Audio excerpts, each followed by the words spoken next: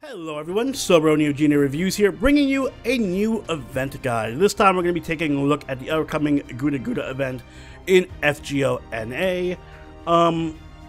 And I'm doing the guides a little bit different this time. Don't worry, we're going back to the old style with servant spotlight, so they're going to be pre-recorded and edited and all that stuff.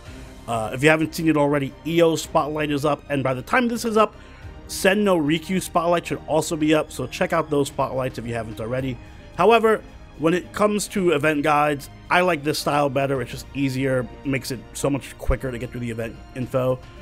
And that way it doesn't have to be a 20-minute video. So let's just get right into it. So this is going to be the upcoming GUDA event, which will be dropping in NA in September 2nd, so on a Monday. And you can ignore the dates here because this is the JP page. But this is going to be a locked event. It's going to be locked behind LB4, so if you're a new player, unfortunately, you won't be able to participate this time around. This is only for late game players, so sorry about that.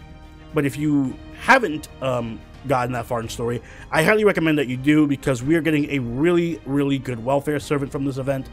Not to jump ahead, but it's really worth playing this event. So, I'll also include timestamps in the description so you guys can jump ahead to whatever part of the video you need the most. But let's start off talking about the main draw of the event itself, which is the servants. So, right off the bat, we're actually going to get a free servant. Let me see if they show her in the event info, actually. EO, yes. Our free servant for this event is going to be the 4-star ruler EO. I have a spotlight up on her that gives all the details, but she is one of the best free servants we've ever gotten in FGO. Tremendous arts looper, perfect for Castoria teams. Really, really strong. If there's only one welfare servant you can pick up, I would highly advise you pick her. So definitely do the event. It's very, very important. We also have two new servants coming out. We have the 4-star Yamataikoku, who's like kind of a support saber. And then we have the Sen no Rikyu, with a 5-star quick berserker. Very good in Scotty farming teams. She's kind of like a 5-star version of Lancelot. So they're also good pickups. I have full spotlights on them. Sen no Rikyu spotlight should be up already, and Keisuke spotlight will be out shortly after this video, so those will be linked in the description. Take a look. As for the event CEs, the free CE for the event is Welcoming Journey. It's a Buster Quick CE, 8% up, 5% NP gen, and it gives 30% starting NP charge. Of course, if you limit break it, that's 10% quick and Buster up. I believe it's 10% NP gen or 8% NP gen, and then 50% starting NP charge. We also get a couple of EXP CEs as well. Couple of good command codes here. The Consort of the Sun that inflicts burn is really, really strong on Yang, but it also gives 15% crit damage, so also really good. Eternity Mirror can be useful as well, as is Ocha Nobu for removing debuffs. Other than that, the paid gacha CEs are also pretty decent. The 5-star one is pretty good. It's a challenge quest CE, basically full attack stats, lets you ignore invincibility, and it gives a good buff to NP damage and a small buff to Buster damage. Pretty good to pick up if you can. 4-star CE and 3-star CE are just okay, nothing to write home about, but the 5 stars is pretty decent. As for the Summoning Campaign 1 is Sen no Rikyu, and 2 actually has a bunch of really strong servants on there. Demon King Nobu, Himiko, Hijikata, Okita, Lancer, Ryoma, lots of really good servants here. Should you roll this one? Okita Altar. Yeah, I think if you have the quartz to spend, I would actually recommend rolling this banner over Campaign 1. Specifically because there's just a lot more options here. Specifically, Lancer Ryoma is really strong. Okita Alter is pretty okay. Himiko is tremendously strong, and Hijikata has also recently become quite strong, as has Demon King Nobu, so take your pick there. Event shop, typical event shop. You'll be able to purchase copies of the event CE here. You can actually max limit break this event CE during this event, so you don't need to worry about having it drop from quests. You know, crystal lores, scarabs, plumes, all the good stuff you might want to pick up here. As usual, just pick up whatever you need from the shop. It's usually worth picking up. You get a lot of lores from this event as well. So yeah, pick up all the stuff.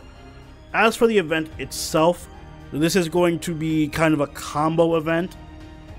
It's going to be both a point ladder and a kind of like tea brewing minigame event. The objective is every time you clear a free quest, you're going to obtain different tea powders, green tea, yellow tea, and red tea.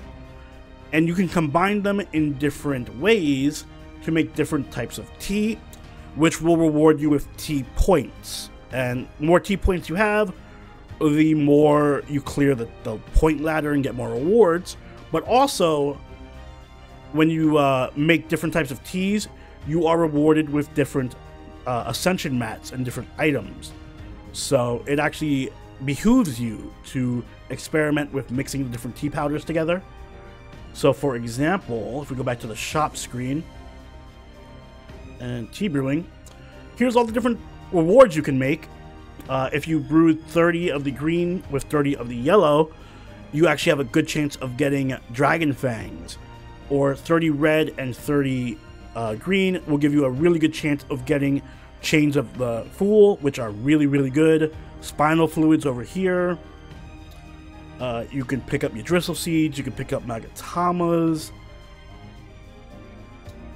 Plumes are pretty good to pick up here as well if you have 25 of each. And you can also get some high level ascension mats like these leaves. These leaves are really hard to get, so you might want to stock up on these. Or you can stock up on Black Tar. Those are really in demand as well. Or Demon Hearts, whichever you need. Basically, just focus on whatever ascension mat you need the most, and just keep spamming out that tea,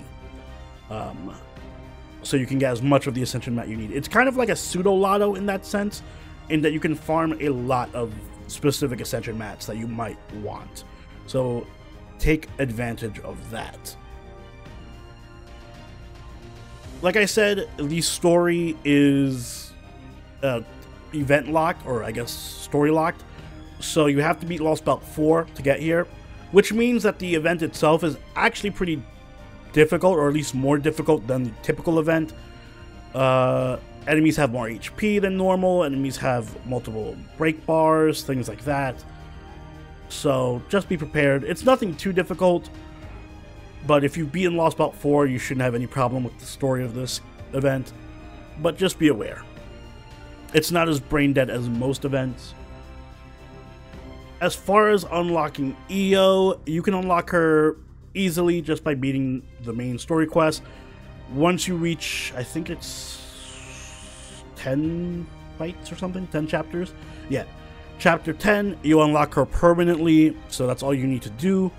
There's also extra quests that happen after you beat the 10th chapter, which are like challenge quests, and that's how you get additional copies of Io. So make sure you do these so you can unlock her NP5. You can also get her ascension mats from the point ladder. So these are the points for the teas that you make. I believe, yeah, 30k, 50k, 75k, and 100k are what you need to get each of her ascension mats. So fairly easy. You can get all her ascension mats very early on. The point ladder goes up to 2 million, but you don't really need to go that far. At 900k, you pretty much get everything you need. So at least try to hit the 900k mark and you're fine. And that's it. Oh no, well, let's talk about farming. Best nodes to farm for each item.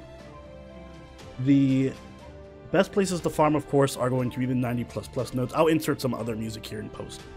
The 90++ nodes are right here. It drops all the mats. What enemy is this? Assassin, and there's like a moon cancer at the end. This is actually really easy to farm with EO, so I would highly recommend leveling up your EO in the event once you get her, so that you can farm this much easier. She gets a bonus for this node. But otherwise, your best farming spots are going to be Ancestral Cavern, the caster node for the gold mat, the T-bowls, as well as the red and green powders. You're going to want to farm the Rider node for the Oban, the silver item, as well as the yellow and red powders. And then you're going to want to farm, I believe it's Quest 2, yes. It's the Saber node that has the bronze mat, the Whisk, and the green and yellow powders as well. So farm accordingly to what you need, and you should be set.